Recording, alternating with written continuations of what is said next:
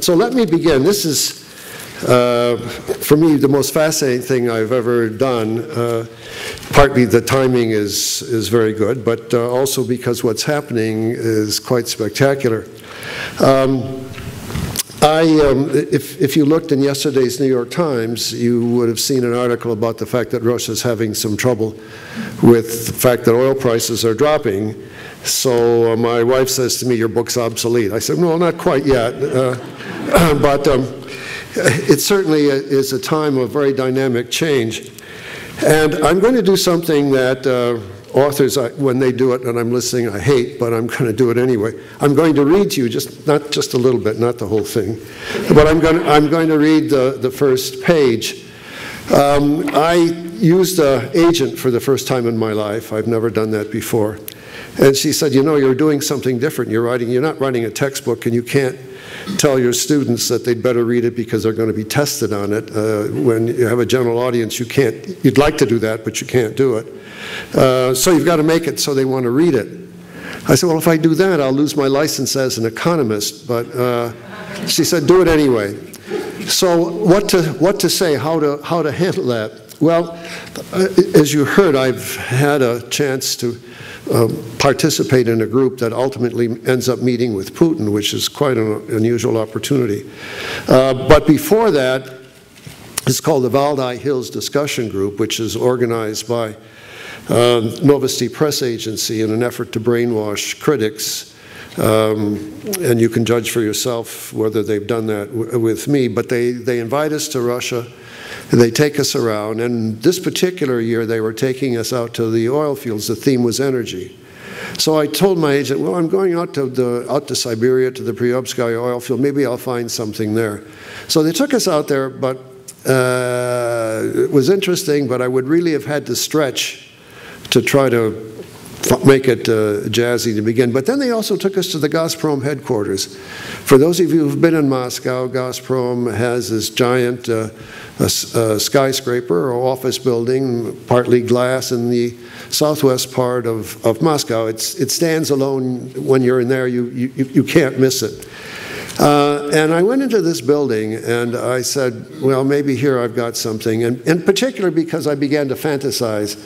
Maybe that's what economists do all the time, but in this particular case, it was an unusual kind of fantasy. And you'll hear, let me just read it and stop talking. Anyway, it begins, "The author is James Bond." So there's the fantasy. I mean,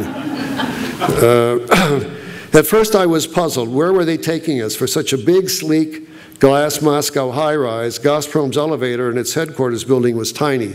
5 people could barely squeeze in, and its hall corridors narrow. Here's this big building and this small elevator, narrow corridors. This was, after all, the world's largest producer of natural gas, not to mention Russia's largest company. Following a short walk, we were ushered into a darkened, silent room where nothing seemed to be happening. It was a room something like this, except it was dark, and there was just a big wall here. Strange, strange. It was only when all the members of our group had made their way up on the elevators that the room suddenly came alive. Then, for a time, I felt as if I'd wandered into a NASA Space Center. Or was it a James Bond movie set? All that was missing was that out-of-body voice intoning, "Welcome, Mr. Goldman. We were expecting you." You know, if you've seen James. So here's this big wall behind me. In front of me, where you're sitting, covering the whole 100-foot wall of the room, was a map with a spider web-like maze of natural gas pipelines reaching from East Siberia west to the Atlantic Ocean, and from the Arctic Ocean south to the Caspian and Black Seas. Manipulating this display were Gazprom dispatchers, 3 men controlling the flow of Gazprom's gas to East and West European consumers of this Russian natural gas monopoly. No wonder there was such tight security. And the lights were blinking. You could see where the gas pipelines were going and where the gas was moving. There was also a sense of self-assurance, as measured by the value of its corporate stock by the summer of 2006 when we were there. Gazprom, the state-dominated joint stock corporation, until 1992, it was actually the Soviet Ministry of the Gas Industry, had become the world's 3rd largest corporation. Only private shareholder-owned ExxonMobil and General Electric were larger. One more sentence. With a flick of a switch, those dispatchers sitting in this Moscow room could freeze and indeed have frozen entire countries. At the very least, they could send their citizens off in a panic in search of sweaters, scarves, and blankets. And then to top it off, I managed to find a picture of that dispatching room here with the maps and all this. I mean, it's just incredibly exotic, and you had the sense of very real power. Now, I read that to give you this feeling of immense power. And if you remember, just a decade earlier, not then, it was even less, only 8 years earlier than that, but just August 17th, 1998, was when the Russian stock market collapsed and Russia defaulted on its debt. The country was basically broke. It had ramifications here. You remember some American Bankers Trust, for example, had a write-off $200 million. Long-term capital management in Greenwich, Connecticut was about to collapse, and the Federal Reserve Bank had to step in. It's particularly interesting today because it's deja vu. You know, the Federal Reserve Bank again is having to step in for this kind of thing. But this was in 1998 something that came really out of Moscow, and they were broke. The Treasury had a few $1 million, but not much more than that. So this is what happens. The country really is falling apart. Now, I don't know, there were some handouts. I don't know if you got, did anybody get any handouts? She was going to hand them out. Do you know where she went? Oh my. Well, it was to be handed out before, not after the lecture. Well, nobody's going to be able to see this, but anyway, let me try until it comes, because this is, you can see a white piece of paper that's about as much as I think you can see. This is from 1992 to 1997, where there's a slight uptick, and then there's 1998. This shows the GDP of Russia. The dark is the GDP. Oil production is the lighter thing, and you can see it's all down. It's dropping. The GDP was dropping by as much as 16% a year. If you accumulate the whole thing, Russia at that point was worse than the Great Depression we suffered in the 1930s. And what is significant about all that is that after the collapse, this is 1998. Do you know where those handouts are? In your bag still? Or did I end up taking them all? That doesn't help. Sorry about that. Well, not only am I late, but I'm a goofball, so what are you going to... Anyway, there may not be enough for everybody, so if you may have to share. But those of you who get it, you can see just how dramatic the collapse in the Yeltsin years was. With a slight uptick, again, and I say 1997. Well, the important thing is that after 1998, in August 1999, Yeltsin appoints Vladimir Putin as the prime minister. And so this is 1999, and look what happens. It just completely turns around this way. So it's just the opposite of what had been happening before. So at the end of this period, at least until a month ago, Russia had turned around. The cumulative growth here, it's growing 7–8% a year for 10 years, for the decade, and if you accumulate that, that comes to a doubling of the GDP. So during his 10 years in office, basically, or basically 8 years, but 8.5 years, under Putin, the Russian economy has just reversed itself and has become very prosperous. Russia is basically back. And it all happened on Putin's watch. The other thing, of course, is to see just the contrast before Putin and after Putin when this is all taking place. So you can understand why the polls will show that, the public opinion polls will show that Putin has a public support rating of 70 to 80%. Now, so the question is, what I'm going to try to address in the lecture, would Russia be any different if Putin had not been the prime minister, and then in January 2000 had been made the provisional president and then won the election in March 2000? Would any of this have been different? Would Russia have been different if without him? Now, I have lectured long enough in my life to know at the beginning of the lecture everybody's awake. I mean, look around, nobody's sleeping. By the middle of the lecture, don't look around. There'll be several people sleeping. By the end of the lecture, other people, when's he going to finish? Let's get out of here. So I'll tell you the answer now. So when you go home, you'll know, what did he say? Everybody will know, whereas usually at the end of the lecture, I'm not sure what he said. Well, anyway, the answer is, without Putin, this country still would have grown. And the reason, of course, is that oil prices went from about $10 a barrel until July, when they were almost $150 a barrel. I tell my wife that if I had been the president, the prime minister, and then the president of Russia, under those circumstances, even I would have been able to have turned Russia around. She doubts it, but with the prices going that high, that fast, it's clear that this made an enormous difference. So what did Putin do? Well, it turns out Putin did make a big difference, and that's what I want to talk about. So yes, I give him credit for it, but it's the oil prices that make the difference. The other thing to notice, if you've got those tables, if you look, you'll see it's a lighter line. By the time it's been copied, it's not pure white anymore. But that's the other line that's going on there is oil production, physical oil production, barrels, tons, as the Russians would use.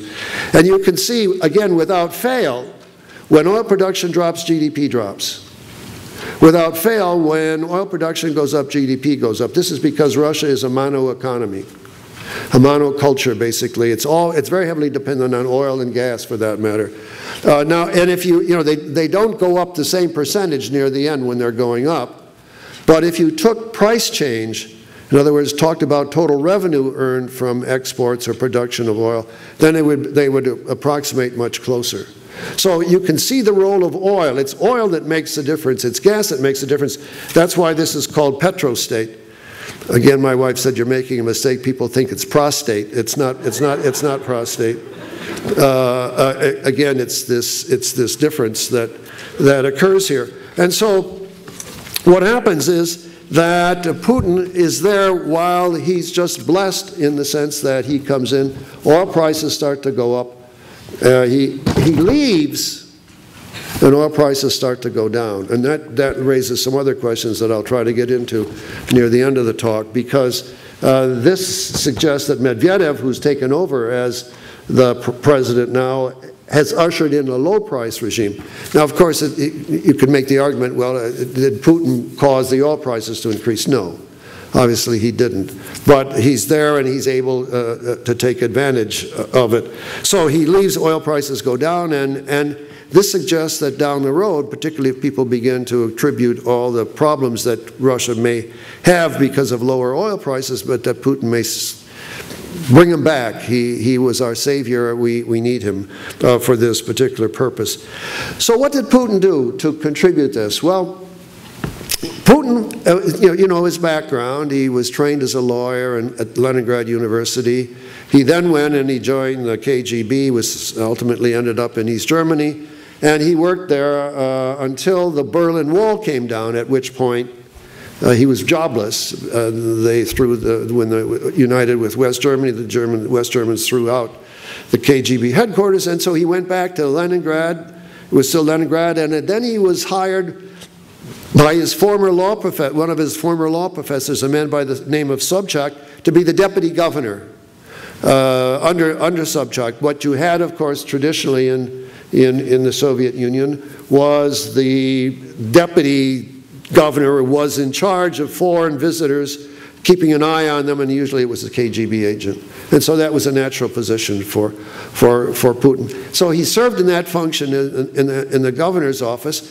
Then, of course, Sobchak lost the election, and so Putin was jobless once more. Along the way, in the middle, he began to ponder, what could Russia do to come back? How could Russia erase what's going on here? in this chaos. And he thought long and hard about it, and he decided that the only thing Russia could do to bring itself back, it had lost its superpower status because with the collapse of the Soviet Union, Russia was no longer as strong, and there was with disarmament. So the whole idea of the arms race was off, and nuclear weapons were kind of put in storage. And so Russia still had nuclear weapons, but it was no longer considered a superpower. It was broke, so it couldn't do that. So he began to think what to do, and he came to the conclusion that Russia should take its raw materials, particularly its oil and gas, but it had other valuable ferrous and non-ferrous metals, and use them to move forward. And to do this, he would create what he came to call national champions. Russia began the process of privatization in 1991, and in a sense, he would create these national champions. He would take some of these companies and basically bring them in again as state entities, either officially or with lots of pressure to make them carry out the will of the state, to act on behalf of the state. So he wrote something equivalent to, was a little bit more than a master's degree thesis, but not quite a PhD degree thesis, while he was there. And we've had copies of it. I mean, this is for real now. We've seen it and gone through it, and indeed he spells this out. There is one mention in there of a study prepared by two professors from Pittsburgh University. And it turns out that then somebody went and looked at what these professors had written. Putin, of course, is doing this all in Russian, but because this book had been translated into Russia, the professors from Pittsburgh's book had been translated into Russian, and they went and they looked at the Russian version, and they looked at what Putin wrote, and of course it turns out he took 10 to 15 pages verbatim from that. That's how, the next time you see Putin, you say, did you really plagiarize these guys? Because there's really only one. He doesn't say take the whole, but you ask. I'm not going to do that. Anyway, the point is, this is incorporated in what he does, and he carries this out. If you look at it's the third page, actually. They're not put together. This one, it says, Vladimir Putin elected president in 2000, March 2000. He quickly begins to purge to create national champions. And he's elected in March, formally. And you see, you go down to Chernomyrdin, who had been the prime minister, but who, when he was removed as prime minister, was made the chairman of Gazprom. Gazprom, this company that we went to visit, that was the former Ministry of the Gas Industry. Chernomyrdin had actually been the minister of the gas industry, the Ministry of the Gas Industry, before he became the deputy prime minister and then the prime minister. But he's stripping assets. Now that he's in there, he's beginning to strip assets. Stripping assets, taking them out and putting them into another company, one of which was called Itera. Now you go down to the fourth name down here as well, Rem Vyakharev. Vyakharev had been the CEO of Gazprom. He's removed the following year in May, because he and Chernomyrdin together are stripping assets. And this firm Itera is a very opaque kind of company. We don't know who exactly the owners are, but as best we can gather, they're the children of the executives of Gazprom, the wives of some of the executives, and the mistresses of some of the executives. It's a very compatible range. But the most interesting thing is that where is Itera headquartered? It's headquartered in Jacksonville, Florida. Why Jacksonville, Florida? Why not? It's warmer there than Moscow, and besides, it's out of the range. So it's sitting there operating in Jacksonville. And what does any red-blooded energy company do once you begin to operate in the United States, whether you're local, indigenous, or you're foreign? You get yourself a lobbyist. So Itera went out and got itself a lobbyist. Just by chance, they paid her a $300,000 retainer. Just by chance, only coincidence, her father happened to be a U.S. congressman by the name of Kurt Weldon from outside Philadelphia. And Kurt Weldon then becomes, in effect, the man from Itera. He's also a specialist in arms control, but I'm going to focus instead on his energy interests. He invites the executives from Itera to come to Washington, has a reception for them in the Library of Congress. He goes to Jacksonville, even though that not quite his district, to help them inaugurate their new headquarters. And he arranges for the U.S. Trade and Development Commission to give them an $800,000 grant to help them explore for natural gas in Russia. Again, something that's normally not the purview of the U.S. Trade and Development Commission. Again, it's just buying up what energy companies have done traditionally. This kind of support. You also may remember Tom DeLay from Texas. As far as I know, he was not involved with ITER. He was involved with a Russian company called Naftasib. So he too was on the take from the Russian companies come, they watch what American companies do. Let's do the same thing. The point is, the Russians were operating this way and were beginning to corrupt the whole system. So ITER then begins to develop this way, and these national champions Putin is taking them back because he resents the stripping of assets, and he wants these national champions to carry out the state's will. And sure enough, in the year 2000, when Putin becomes the president, the share of the oil production coming from state companies is 10%. It used to be 100%, of course. By the time of 2008, it's back up to 50% again. So he's kind of regathering in the hands of these companies these kinds of assets and doing this kind of thing. And in the meantime, also Putin begins to put his people in positions of power. So go to this. Sorry about that. Go to the second page where you see the Silovikian business. Silo means strength. The Siloviki are called, what the best way we could translate it would be the law and order types. It would be in this country when you retire from the FBI, you go as a group to work for energy companies or important companies, General Dynamics, or from the Pentagon or from the CIA. So there's what do you do with a retired Pentagon general? Well, usually he goes double dips, and he goes and works this kind of way. This is the same kind of thing that was going on here. And Putin begins to purge, as he's purging the first echelon of oligarchs. If on that other page we just looked at, he got rid of Gusinski, he got rid of Berezovsky, he got rid of Khodorkovsky. The bottom one, of course, Yukos. The notorious case in 2003. Yukos's assets are taken and given to Rosneft. So go back here about the middle of the first of the Silovikian business. You can see the name Igor Sechin. If you look down the bottom, you see the star. He was a former member of the KGB. He worked with Putin in St. Petersburg.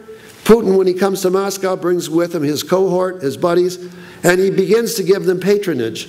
He pushes out the old oligarchs, brings in again a second echelon of oligarchs, and you can see the kinds of position they're here. Go up to the fifth name, Dmitry Medvedev. Medvedev had worked with Putin in St. Petersburg. When Putin goes to Moscow, he brings Medvedev down with him.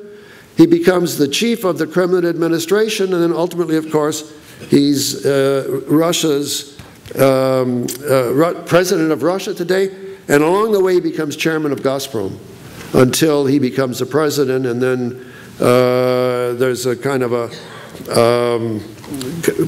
musical chair, and one of the other people comes in, let's see if I've got his name on here, takes over as the chairman now of Gazprom. So it's all in the family in that sense. And so Putin has all these people that he's passing out goodies, and they become, I say, the second echelon of oligarchs. Then go down to the bottom, and where they're princelings. This is what the Chinese call the children of the Politburo members who go and pick up jobs in industry, work particularly for companies that are trading with China. And you can see what's happening here. This did not happen in the Soviet era. The children of the Politburo members usually went into think tanks, academic life. Here, the governor of St. Petersburg, her son's working for Veneshtorg Bank. Go down to the bottom. That's probably the best illustration. Patrushev, who was was the head of the KGB until just a government shakeup until now. 2 sons. One works for Veneshtorg Bank, and the other is working for an advisor or an assistant to the head of Rosneft. Rosneft, the company that I've just been talking about again. Rosneft, that oil company where they're all there. So what happens is that you get these people coming in, taking over, going in the family business. Gazprom begins, as oil prices go up, as energy prices go up, on Putin's watch, Gazprom's capitalized value, they add up the value of all the stock of Gazprom. When he comes in 2000, the total value of Gazprom stock is $9 billion. As June of this year, you'll hear what's happened since in a second, but in June last year, it had risen from $9 billion to about $350 billion. Some of you, I suspect, are here because you want to know what happened to the stock that you bought from Gazprom, because it went up so. I mean, this was American hedge funds were buying that security because it was one of the fastest rising, and it looked like it was doing very well. But then, as I say, today it's fallen to $120 billion. So from $9 billion in 2000 to $350 billion in the beginning of the summer, to today's collapse to 120. As I read in the book, it had the 3rd largest capitalized value after ExxonMobil and then General Electric. Today, because of this collapse, it's 13th. So it's already, Gazprom has fallen in the ranks this way. So you've got this kind of incredible change that's been taking place with riches falling to Putin's friends. It pays to be a friend of Putin because you're going to benefit. There are also rumors about Putin himself. I did not put it in the book because my editor said you don't have documentary proof. I do not have documentary proof, but there are rumors that Putin himself has gotten large quantities of Gazprom stock, maybe $5 billion worth at least, until this collapse.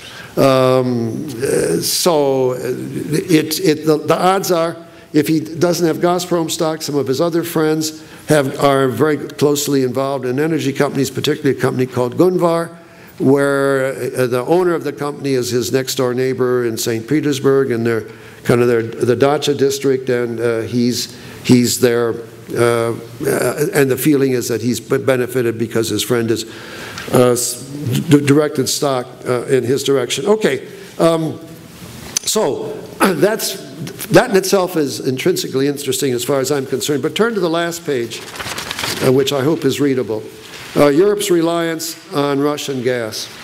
I had been giving lectures about energy before, and I'd heard rumors, but I really hadn't any statistics to show that Russia was playing an increasingly large role in supplying energy to the European countries.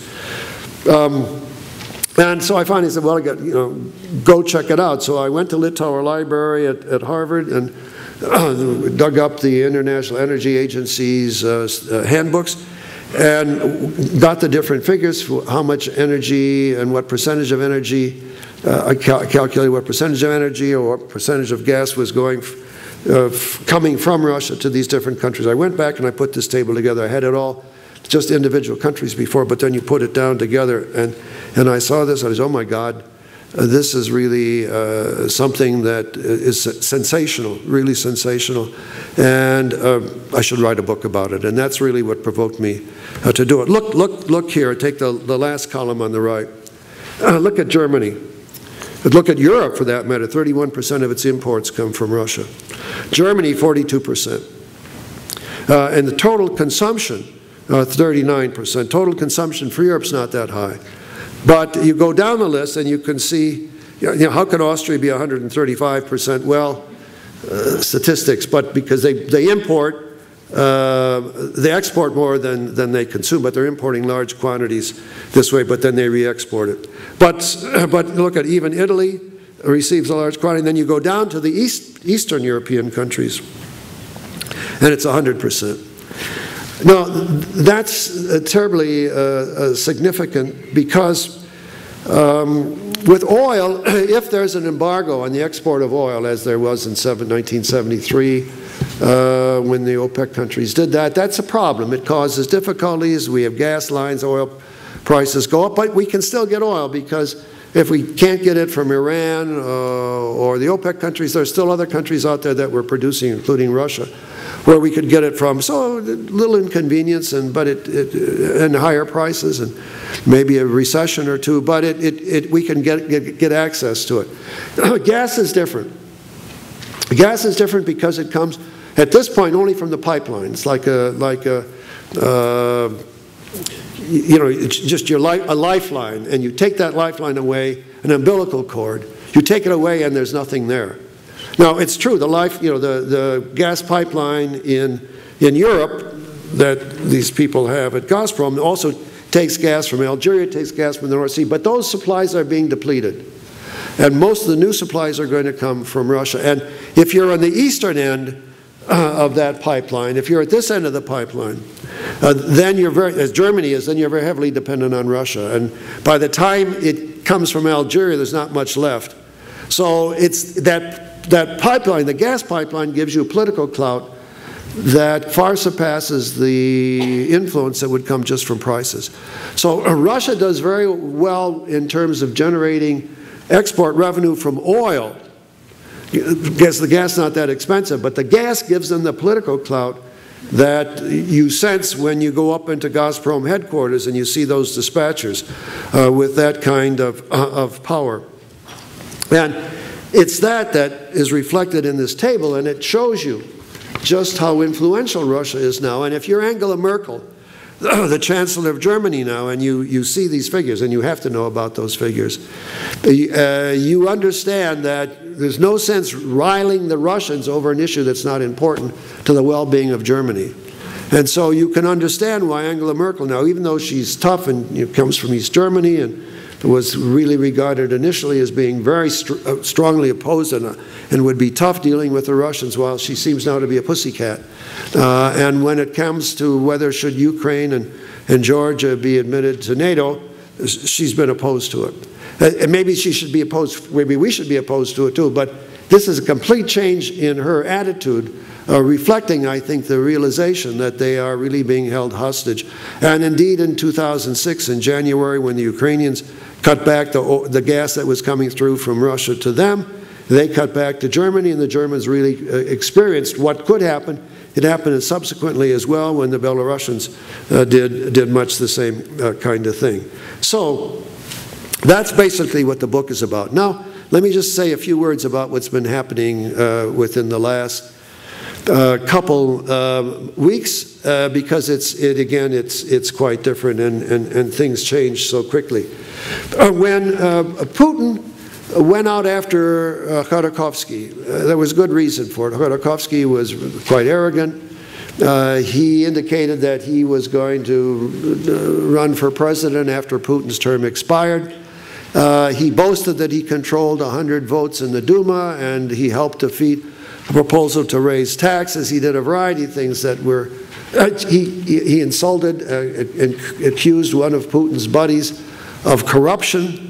Just the whole thing, because I'm led to believe that he had a net worth of about $15 billion. I'm led to believe when you have that much money, it's pretty easy to be arrogant. Again, it's not something I've experienced personally, but I'd like to try it at some point. Anyway, there we are.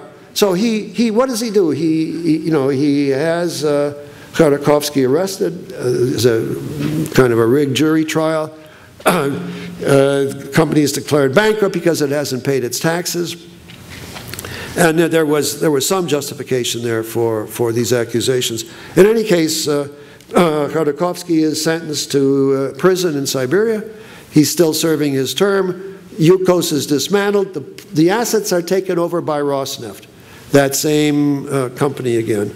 And Russia goes on. Yukos may be broken up, but there's not many waves created. Now, just a few weeks ago, Putin began to do something similar. Russia has been hurt by inflation Inflation now is about 14%. And the Russians are nervous about inflation. They have a terribly bad bout of it in the early 90s. Was something like prices went up 26-fold. Not 26%, but 26 times. So it basically wiped out savings. It was catastrophic. So they're very nervous about this. And so Putin began to concern himself, what could he do to reduce inflation? And he was led to believe, rightly or wrongly, that one of the steel companies was charging more for its steel within Russia, where there was a building boom, than what it was charging when it exported. This is a company called Mechtel. And so he called in the president, so explain why there seems to be this discrepancy in prices. And the president of the company pleaded sick, illness. He said, I'm in the hospital, I can't come. And Putin said, I don't believe you. I'll send out the Kremlin doctor to check you out to see what was happening. And immediately this brought back an echo of the Yukos affair. And so what happened is that the stock fell maybe 70, 80%. And it wasn't just that the stock of this company fell. When the case of Yukos, that was different. In the case of Mechtel, the stock fell, and this set off reverberations throughout the whole stock market. So the Russian stock market was subjected to this kind of thing in a way that preceded the worldwide collapse. Now, why is that? Well, that's an interesting question. Why is it, in other words, why is Putin's assault on Mechtel produce such different results than on Yukos? Well, in part because Russia has become now part of the globalized picture in a way that it wasn't earlier. One of Stalin's greatest contributions to the Soviet Union was he decided that Russia, the Soviet Union, should be kept immune from the business cycle manipulations, as he saw them, that would afflict the capitalist world periodically. Why should the Soviet Union be caught up in these things? And so he made the currency non-convertible. The ruble was no longer convertible. He destroyed the stock market. He nationalized all industry and indeed introduced the 5-year plans, which were not affected by the depression of the 1930s. In fact, they benefited because there were jobs. They could hire the engineers from General Electric who were laid off. And Russia began to grow, and it began to grow unevenly, but still was an impressive rate of growth. But by the late 1970s, 1980s, Russia began to fall behind despite that. It fell behind in terms of quality. It fell behind in terms of innovation. The planning system did not lend itself to working in a high-technology world. The Soviet Union could not master the high technology that's associated with electronics, with biotechnology. It just couldn't do that kind of thing. And so, beginning with Gorbachev in particular, but enhanced by Yeltsin, and in particular by Putin, they began to involve themselves again with the globalized economy. One of Putin's greatest accomplishments was that he made Russia a member of the G8. This was one of the things he was proudest of. So Russia's part of the G8. And so now what happens is that when you start to go after Mechtel, you've got a lot of foreign capital that's gone into Russia. A lot of foreign capital that went into buying up the stock in Russian companies, of these energy companies in particular. And when they saw Putin harassing this executive, they said, we better get out of here because this may be another Yukos and we don't know where it's going to go. And so there was a panic and they moved out, which in a sense preceded the overall collapse of the stock market. And so it's caught up this way. Then on top of it, there was this trouble in Georgia. The Russians don't think it's an invasion. We think it's an invasion. Whatever it is, the confrontation in Georgia, which brought back images of the old Soviet Union, Russia as a bully. However it was, it certainly was a bully. What was cause and effect, you can argue, and the Russians, again, see it very differently than we do. But whatever it was again something that frightened those who had put money into Russia. And so there was this capital flight of billions of dollars, which again caused this collapse. So the irony is now that maybe Stalin was right. Who would have thought that would have been the case? But there we are. So in the result now of the Mechtel thing, of the Georgian thing, and then the world globalization of the chaos and the panic in the outside world, the Russian stock market now has taken the biggest hit of any large industrial country. Iceland I don't count in this thing. The Russian stock market has fallen more than 70%. As bad as things are here, the Russian situation is much worse. And what has happened, of course, is that these oligarchs, both the original and the second, have been hurt correspondingly. And what has been happening is that, like most, well, not like many people who are very wealthy, they were using the stock they had to borrow money so they could buy more stock and expand. So a man like Deripaska, who's replaced Khodorkovsky as the richest man in Russia, had borrowed money to buy up stock in Magna, which is a Canadian company, automobile parts supplier, General Motors, and also a German contracting firm. And the bank, the price stock fell, the collateral fell, the bank called a loan, and he had to simply walk away from $200 million worth of investment. And so they are now, the oligarchs now, both the old and the new, are being hit this way, and the whole thing has turned around. But for Putin, it still is a very heady time, and at least until recently, we just had another one of our meetings in September, and he's still pretty strong, pretty assertive, and doesn't show any sign of lying awake night worrying about what's going to happen to the stock. But just how much things have changed. Just Russia is back, that's the message. And how much they've changed, I will leave you with a closing statement from Putin. This was a press conference that he held in June 2007. And I'll read you the transcript, the translated transcript. The correspondent from Der Spiegel says, "Mr. President, former federal chancellor Gerhard Schroeder called you a pure Democrat. Do you consider yourself as such?" And Putin, I'm reading now Putin's read, he laughs. "Am I a pure Democrat? Of course I am. Absolutely, but you know what the problem is? It's not even a problem, it's a real tragedy. The problem is that I'm all alone. The only one of my kind in the whole wide world." And now this, what he says, is correct. "Just look what's happening in North America. It's simply awful. Torture, homeless people, Guantanamo, people detained without trial and investigation. Just look at what's happening in Europe. Harsh treatment of demonstrators, rubber bullets and tear gas used first in one capital, then in another. Demonstrators killed in the streets." Well, you know, it's right, but look over your shoulder, man. I mean, you know. But anyway, that's beside the point. He ends that intervention with this: "There's no one to talk to since Mahatma Gandhi died." Well, you know, I mean, again, with this kind of feeling of we're there and I'm doing these things, and it's just an incredible turnaround, and there we are. So, now, are there questions?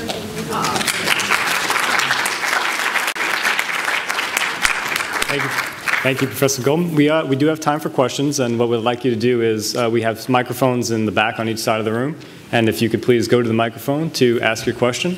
Once the question and answer period is done, I just want to remind everyone that we do have copies of the Professor's book on sale, and we'll have a reception in the room next door. So if anyone has a question, please step to the microphone. There's one there. Okay. Oh, it's just on. I think you have to go to the microphone, but if you can't get there...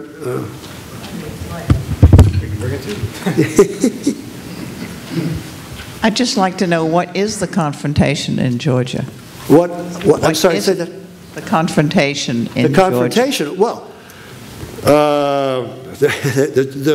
there was a fight over South Ossetia and Abkhazia, and there was a bloody battle. If that's what you're asking, man, I don't mean to, you know, there was a war. Yeah, well, what happened? What the Russians see is that we provoked it. As they see it, Saakashvili, who was trained at Columbia, we sent over to take over Georgia. And, you know, there was an election, he won, he pushed out, oh, good Lord, Shevardnadze. He pushed out Shevardnadze, he defeated Shevardnadze, and he then began to crack down on a lot of things. And one of the things he wanted to do was to kind of put together Georgia. Georgia was falling apart because Ossetia, which had been a province, broke away. he sees it as, again, under Russian initiative. The Russians were encouraging them to do that, and the same thing in Abkhazia. And so he did bring in another province which was in the south, but that wasn't contiguous to Russia. Ossetia and Abkhazia are near the Russian border, and the Russians encouraged them to break away, and they provided troops and supplies. The Russians see, however, that we have American military advisors in Georgia. There are about 150 American military advisors.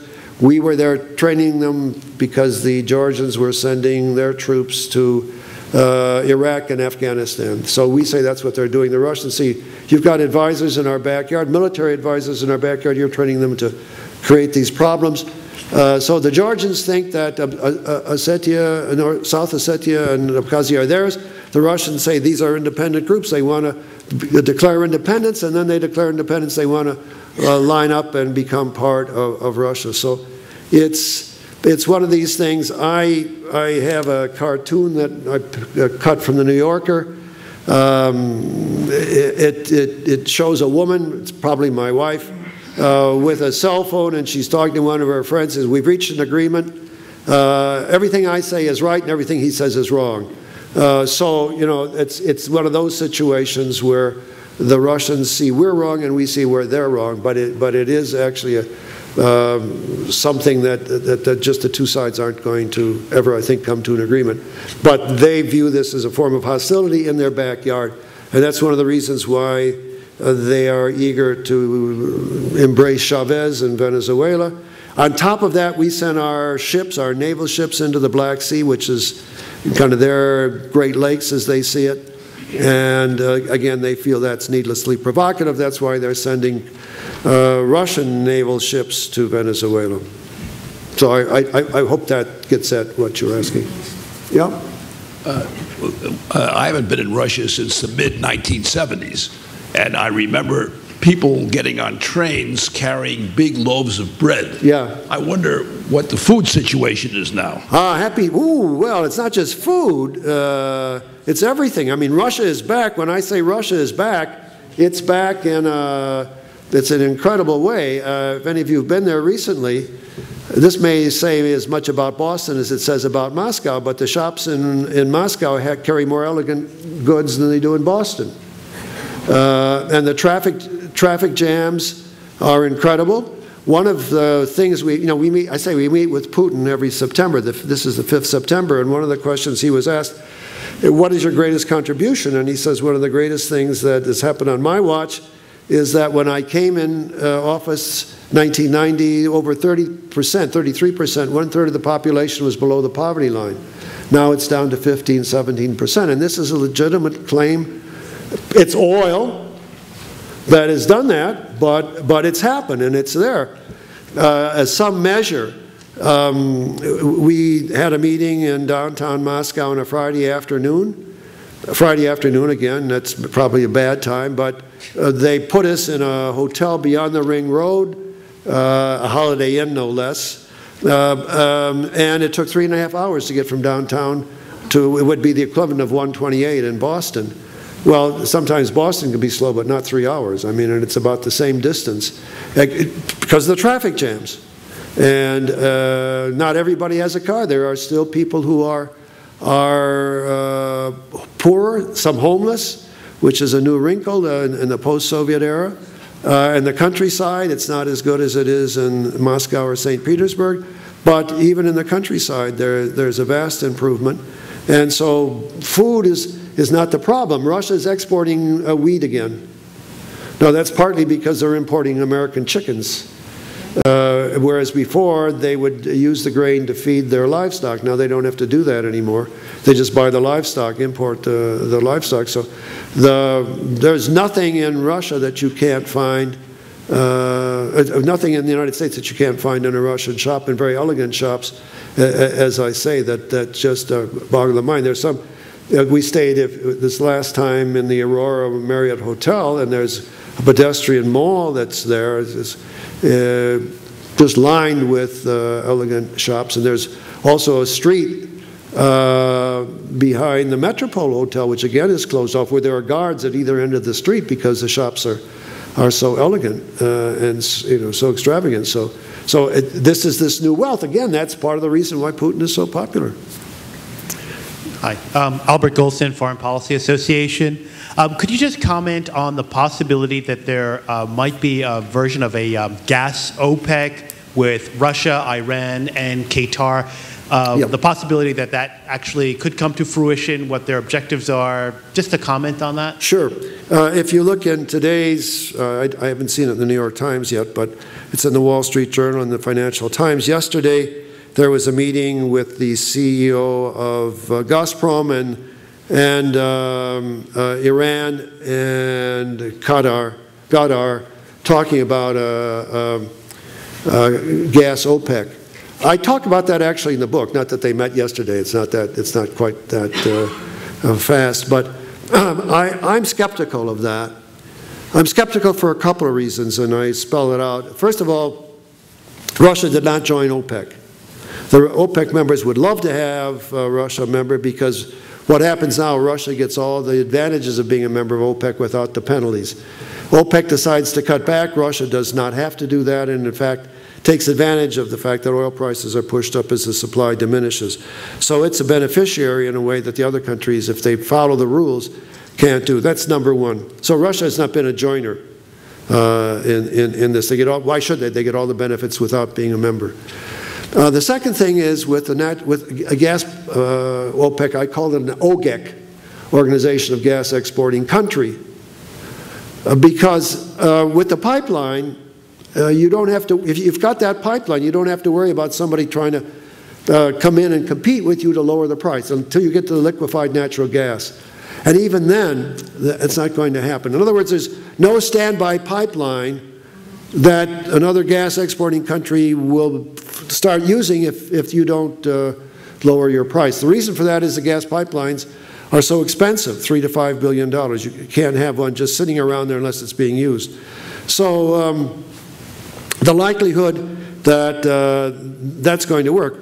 Russia, if it wants to, can unilaterally say, I'm going to raise prices to those, particularly those countries that are 100% dependent on it.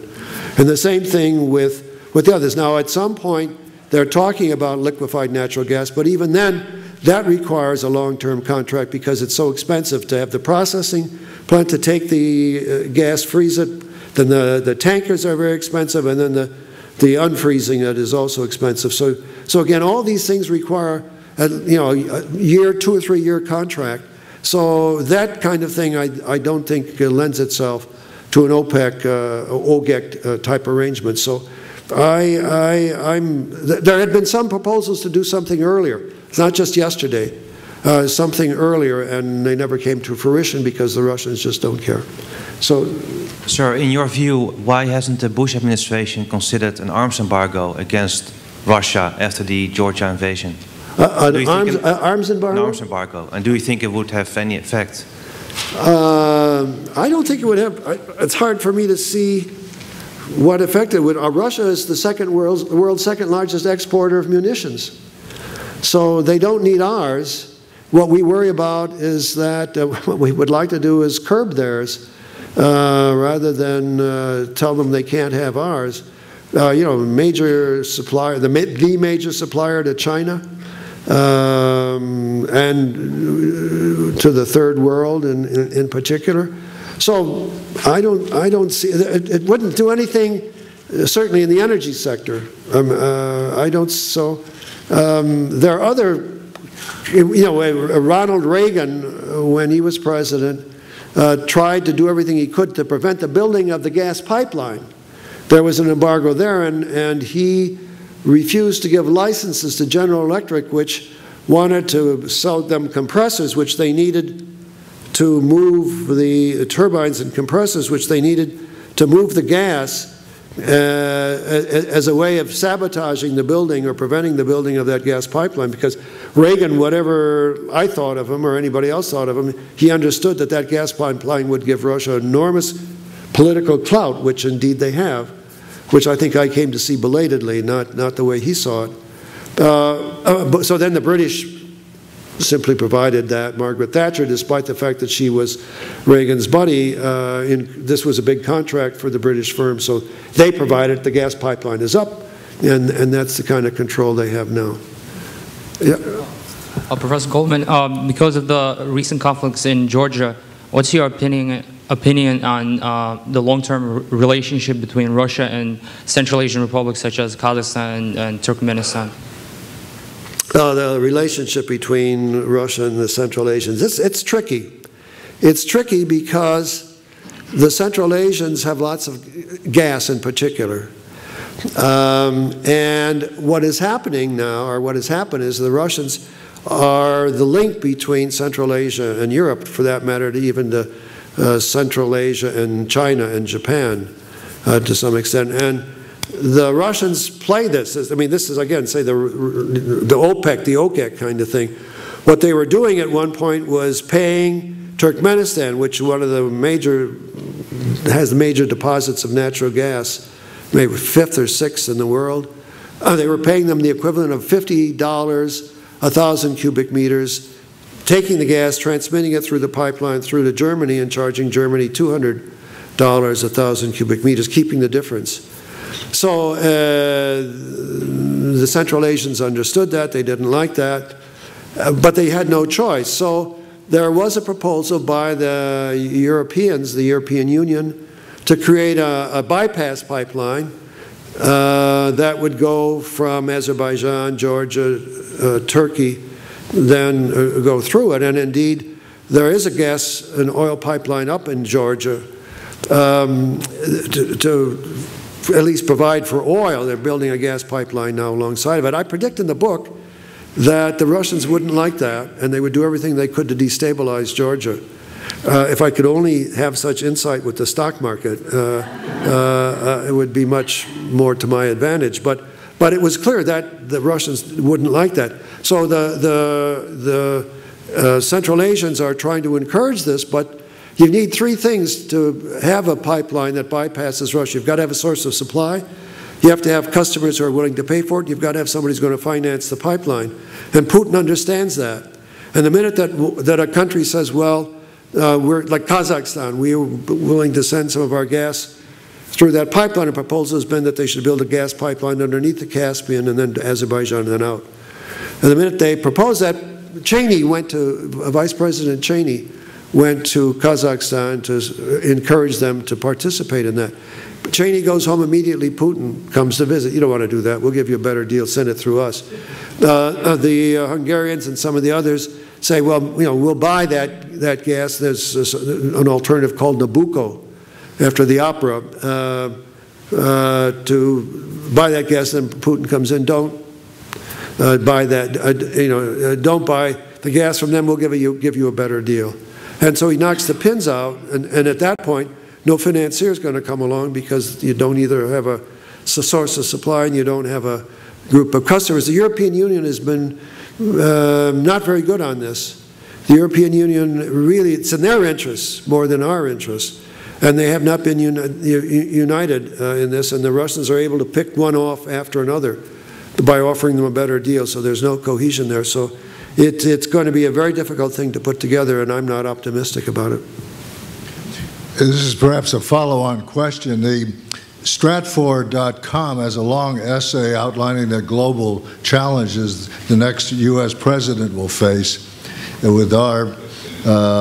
Do you think it likely that a new president would try to sufficiently improve relationships with Russia that we could deal with other problems that are pressing upon the country, and for example, backing away from the notion that Ukraine and Georgia could become members of the EU or even be considered, in a realistic sense, emerging democracies?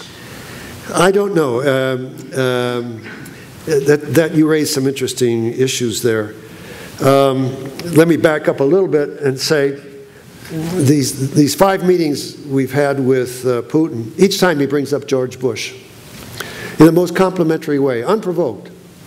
He just brings up this last meeting. In the middle of the discussion, he starts talking about George. He doesn't say George Bush, George, and it's out of context. And who's George? What's he talking about? And it's George Bush. Last year he starts talking about George Bush, and he says, you know, there was pressure on George Bush not to go to the G8 meeting in St. Petersburg, but Bush promised me he would go, and he went, and I value that. He held to his word. 4 years ago, he said, you know, if I were to vote in the United States, I'd vote for George Bush. Nobody asked him who he just volunteered that information. I thought for a time maybe this was to sabotage George Bush, but it was clear he feels that way. And George Bush, I've met with only once, and he has positive things to say about Putin, although there's a little more hesitancy there. And you know, if you've watched them, it's the oddest couple that you could ever see. If you watch their body language, I mean, they just, in the presence of each other, they just are completely relaxed. And you know, the story about, well, how strange it is. When George Bush was running for election the first time in 2000, he and Condoleezza Rice were attacking Al Gore for being too close to the Russians, too gullible. So he said, well, when I'm president, we won't have any more summit meetings. We'll have multilateral meetings, but no one-on-one, because the United States gave too much away. Then in April, he changes his mind after an American plane runs into, you want me to stop? I should give shorter answers. Anyway, the United States decides that we'll have a summit meeting. After all, Bush goes to Ljubljana, Slovenia, and you know, he goes into that meeting and he comes out and he says, I looked into his eyes and I got a sense of his soul. Remember, that was the weirdest statement how could you look into his eyes and get a sense of his soul? Well, there's an answer to that. In preparation for this meeting, Condoleezza Rice had given Bush a book called First Person. It's a short book, small pages, big print, and in it, it's a series of interviews with friends of parents of Putin. And he says in 1993, he and his wife went to Israel and went to Jerusalem, and his mother, before he went, said, here, take this cross and have it blessed by the priest in the Russian Orthodox Church, which is a very strong presence there. He did. He brought it home. He wore it occasionally. One time after that, they built a dacha with a sauna. It was fall. He had caught fire. He was naked. Everything burnt down. He thought he lost the cross. A fireman finds the cross and gives it to Putin. So at that meeting, the first meeting that they have in Slovenia, Bush goes into the room and he says to Putin, tell me about the cross. And Putin doesn't know what he's talking about. You know, out of context, what? Tell me about the cross. And he tells him about the cross, and it's after that he walks out and he says, I looked into his eyes and I got a sense of his soul. For a born-again Christian, this was a very important phenomenon. That's a true story. I told that at a lecture in Jacksonville, not to the ITRA people, but to another group. And at the end, a big guy comes up to me and he says, I'm George Bush's uncle, and I want to talk to you about that story. I said, did I get it wrong? He says, well, only in part. It wasn't in the middle of the meeting as it was when they first walked into the room, George Bush was asking about. And that established a bond between them. And then, you know, after 9/11, Putin was the first leader to get through to Bush, because Bush was flying around in a plane, and on the hotline, he could get through where nobody else did to express his concern, his condolences, and offer cooperation. So that's why they have this bond. That's a short answer. I mean, there are people up here. I better go. Yes. I heard a former official of the U.S. government on the radio last week talking about what's going on in the markets as being financial warfare. And I'm wondering, given the black budget and given the fact that in election years, especially when Bushes are running, the price of oil seems to go down, is it possible that there's some manipulation going on here behind the scenes? Well, you know, I'm not a commodity dealer, so it's a little tricky for me to intervene there. But you know, I suspect there was some speculation before, because what was happening, of course, was that there were no new fields being discovered, and the demand was growing, and not just from us, the traditional companies, but from the BRIC companies, Russia, India, Brazil, the new emerging countries, China. So demand was going up, and you could kind of forecast the future that prices certainly were going to rise. Whether they should have been double or gone up as much as they did, I don't know. But then once the recession begins to set in, high prices, that was a form of tax, as you've heard. Because you have less disposable income after you've paid those high prices, and there are all kinds of forms of that. Consumption of energy in the United States actually has dropped because prices have gone up so. So whether it was the conspiracy, I don't think so, but you can't take my word for it. It's one of my friends. He's got to ask a question. Go ahead. Marshall, what is your latest reading on the relationship between Medvedev and Putin based on your most recent meeting with Putin and other factors? Yeah, well, it's the first time I've met with Medvedev. We met with him at these Valdai Hill meeting sessions. And reading from it, reading the kinds of things he says, the sense was that Medvedev was more of a liberal, he's trained as a lawyer, he taught law. Of course, Putin was trained as a lawyer, he did not teach law. Medvedev comes from a very different background. His father is a physicist who taught in one of the technical universities. His mother teaches language and literature, so he comes from an academic background. And I've found that my academic friends bring up children that are a little flakier than children who come from a tougher, rigid home, whereas Putin, of course, came and lived in a communal apartment, and thuggish kind of, tough, real tough, bullying kind of thing. And Medvedev has come along, and you look at Medvedev, he's short, and the kinds of things that he says, particularly when we met with him, it was a 2.5-hour meeting. He was talking about Georgia, he was talking about a lot of things, and I had the feeling he was playing house. He was playing adult, saying things that he really didn't feel. And he wears, I don't know if he wears elevator shoes or not, but he gives you that impression, and he wears high collars. He reminds me of the Mad Hatter, with the big hat. The only time he came alive and really felt on his own, I had a chance to ask him a question, is, you've complained, you're a lawyer too, but you did not said this, but he said, you've complained that, I said to him, you complained that Russia has now been afflicted by legal nihilism, which is clearly an attack on Putin. And my friends in the oil business tell me, when I ask them, why do you stay there? Shell, ExxonMobil, Total, ConocoPhillips, they come in, they invest, and suddenly the Russians come and seize their property and take it away.